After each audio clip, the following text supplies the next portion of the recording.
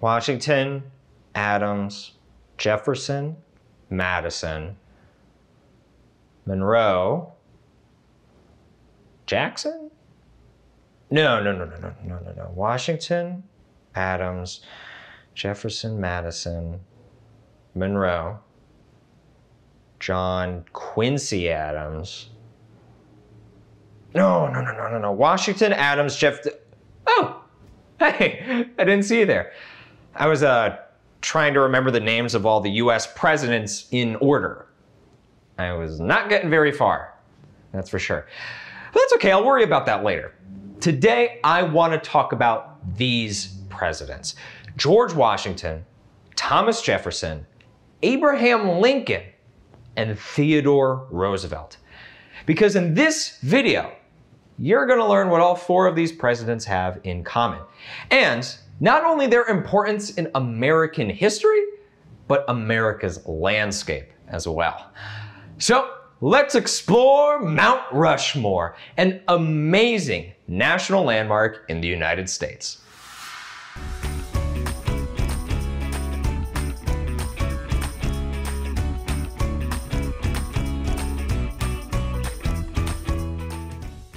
Mount Rushmore is an historic landmark in the United States. In 1986, it was added to the National Register for Historic Places, meaning it's part of a large program that takes care of historic places and resources.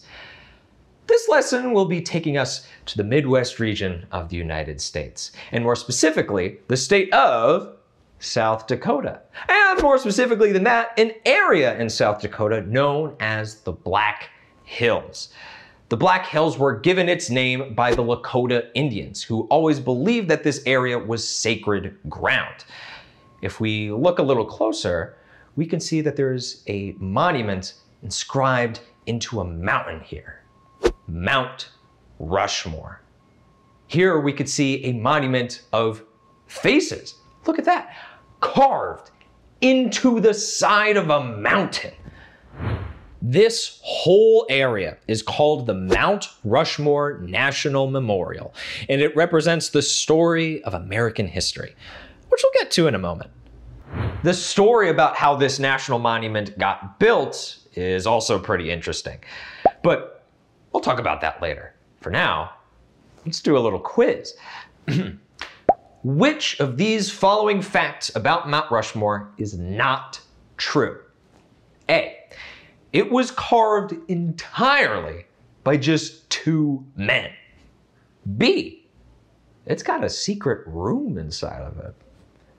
C, it took over 14 years to complete. Or D, it was built to attract tourists. Well, if you said A, you'd be correct. That's the only fact here that's not true. The truth is, over 400 men risked their lives to create this thing, and all of them survived. That's actually pretty unusual for the time period and given the monumental scale of the project. Moving on. Here you can see the faces of 4 American presidents carved into a mountain. They're the presidents I mentioned earlier: George Washington, Thomas Jefferson, Abraham Lincoln, and Theodore Roosevelt. So, wait a second. Where's President Rushmore? I mean, the whole thing's called Mount Rushmore. Shouldn't the guy's head be on it, right? Well, there was no President Rushmore, but Mount Rushmore was named after a real person. And the story about that's pretty interesting. Okay, so imagine that you're in a faraway town on some business and you're staying there and you get to know some of the townspeople that live there, right? And then let's say one day you're walking out, enjoying nature, and you come across this big, beautiful mountain. And so you turn to the townsperson next to you and you're like, hey, excuse me, that's a really nice mountain you got there. What's it called? And the townsperson's like, oh, that's, oh, we don't really call it anything. It doesn't have a name, huh? And so you're like, huh, okay, that's kind of weird. Well, it's a really nice mountain, really nice. And they're like, you know what? It's got a name now. We'll name it after you. How about that, huh? And that's not too far off from what happened with Mount Rushmore. Charles Rushmore was a lawyer who lived in New York and went to South Dakota on some business that had to do with a mine. At that time, the area was known for having plenty of gold mines and tin mines too. So Charles Rushmore stayed in town for several weeks and got to know some of the miners that were stationed in the area to work on the mine. Actually, you know what? Charles Rushmore wrote a letter about this. Yeah, he wrote it to a man named Doane Robinson. Robinson was actually the first person to suggest building a big monument in the state of South Dakota in order to bring more tourists in. He thought, gee, well, we're all the way out here in the West, and we'd sure love some more people to come visit us, so why don't we make something so cool that people will want to come and see it? And so, here's part of the letter that Charles Rushmore wrote to Doane Robinson. I was deeply impressed with the hills, and particularly with a mountain of granite rock that rose above the neighboring peaks. On one occasion, while looking from near its base, with almost awe at this majestic pile, I asked of the men who were with me for its name. They said it had no name, but one of them spoke up and said, "We will name it now, and name it Rushmore Peak." That was the origin of the name it bears, and, as I have been informed, it is called Rushmore Peak, Rushmore Mountain, and also Rushmore Rock. And there you go. You never know. Show a little curiosity and maybe you'll get something named after you. Now, this all happened in the late 1800s. The monument came long after that. So this whole naming thing was about the actual mountain itself. Although, years later, Charles Rushmore himself donated $5,000 to the completion of the monument. That's a lot of money today, and it was really a lot of money back then. So, let's go back to the beginning. Back when the monument was just an idea, a concept waiting to be brought into reality. I mentioned a guy by the name of Doane Robinson. He was the person that Charles Rushmore wrote that letter to. Well, he was also the state historian of South Dakota. And in 1923, he wanted more people around the US to come visit his beautiful state. I wonder, what's a good idea to bring more people to our state? How about a 60-foot tall sculpture carved into the side of a mountain? Sounds like a good idea. Doane Robinson wanted to make a huge sculpture made out of carvings of famous Western explorers and heroes. He suggested carvings of Buffalo Bill Cody, Meriwether Lewis and William Clark, and the Lakota leader, Red Cloud.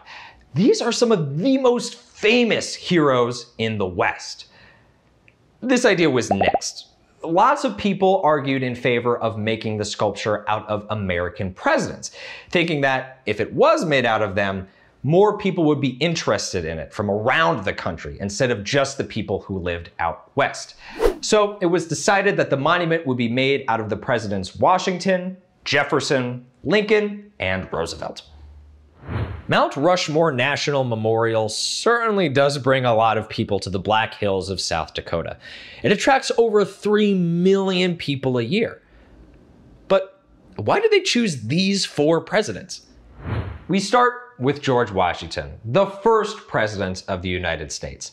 He represents the birth of our nation. While Thomas Jefferson was president, he doubled the size of the country. He represents expansion.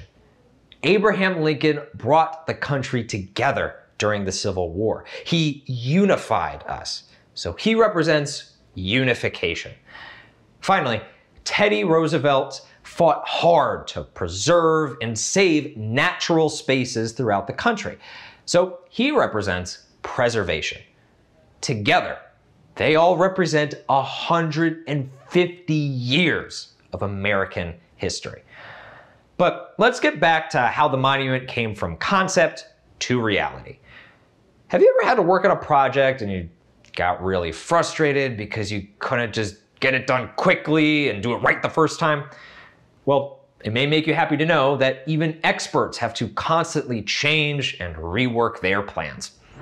The artists in charge of designing the monument created several models before everyone decided on the final sculpture. At first, only Washington and Lincoln were going to be depicted on the monument. Next. Initially, all of the presidents were supposed to have bodies too, not just heads. But that idea didn't fly. Not enough money. Next. Plans kept changing and changing back and changing again. In fact, 9 different models were made before everyone was happy. But get this, even once the carving began, plans had to change. See, originally, Thomas Jefferson was on the other side of George Washington, like you can see in this historical photo.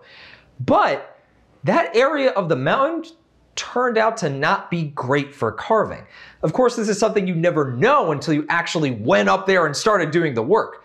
So, Thomas Jefferson's face got blown off with dynamite, recarved onto the other side of George Washington, where he is today. The idea for Mount Rushmore first came about in 1923. Fast forward to 1927, 4 years later, and that's when work began. Carving specific facial features into the side of a mountain. Easy peasy, right? No. First off, who's gonna do all the work? Miners. There were a lot of miners in the area because there was gold in them thar hills. And not just some miners, 400 of them. They risked their lives every day to get up that mountain, carve the rock, and make the monument look like the artist's drawings. How did they carve the rock, anyway? Dynamite. The miners had experience using explosives in their mine work, so they knew what they were doing. Big chunks of rock were blown off the side of the mountain using dynamite. And then for the final details, they'd use jackhammers. Some jackhammers would go through 400 drill bits in a single day. That's some tough rock. And then, for even more detail, the miners would use what they call a honeycomb technique. They drill holes into the side of the mountain a few inches apart from each other, and then use a chisel to carefully remove bits of rock that would slowly fall off the mountain. And then, for even more detail and some smoothing, they'd use a tool called an air hammer. They went over every square inch of the faces to smooth them out. All right. So how much rock did they end up carving off of this mountain to make the sculpture? About 500,000 tons. That's the weight of 450 jumbo jets. A few years before the entire monument was completed, Congress tried to pass a bill to add another face to Mount Rushmore. They wanted to put Susan B. Anthony up there. She was a very important person who helped get women the right to vote. But that idea was struck down. Construction had already been going on for 10 years at this point, and people didn't want to make a whole new head from scratch. Finally, in 1941, 14 years after construction began, the Mount Rushmore monument was finally completed. Oh, wait, I almost forgot to tell you about the secret room. Shh, don't tell people because visitors can't go in there. But there is a secret room, like a cave, buried in Lincoln's head.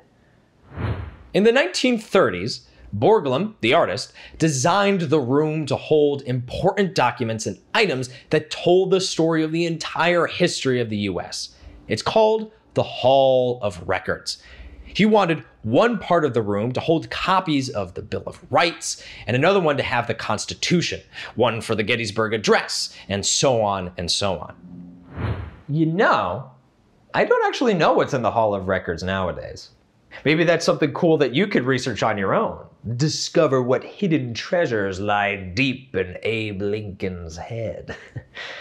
Well, visitors can't go into that room, but there's still plenty of things to see at the monument, besides the sculpture itself. There's an artist's studio. There you can see a 20-foot model that the artist used, complete with special details that the artist put in, but didn't end up on the final carving itself. Also on display in the studio is a bosun chair that the carvers used as they hung over the side of the mountain to do their work. It's similar to the ones that climbers use. There's the avenue of flags leading the way up to the monument. All around the area are trails with spectacular views. And the memorial also puts on an amazing night show. Now, as amazing and impressive as this monument is, not everyone thought it was a good idea. Remember, the Mount Rushmore monument represents different times and events in US history. For the Lakota Sioux Native Americans, a lot of those times were filled with struggles and hardship. And I mentioned earlier, they believed that this mountain is part of their sacred land that was taken away from them once gold was discovered there. So, in 1939, a few years before the Mount Rushmore monument was completed, a Sioux chief by the name of Standing Bear wanted a completely different monument to be created, one that would honor the Sioux Nation. He hired a sculptor to create a memorial on a completely different mountain, one in honor of a Lakota chief named Crazy Horse. The carving of the face was completed in 1998, but the rest of the monument was never finished. But you can still visit the Crazy Horse Memorial and visit the museums, see artifacts, catch a laser night show, and learn about the stories that made up this monument and what the monument represents. And now you know that if you ever see a statue or a landmark like Mount Rushmore, you'll know that it's not just a piece of art, but it holds many stories within it. It'd be fun to do some research on your own, see what cool things you can discover about the Mount Rushmore and Crazy Horse monuments. That's about it for today. And as always, friends, remember to always be clever.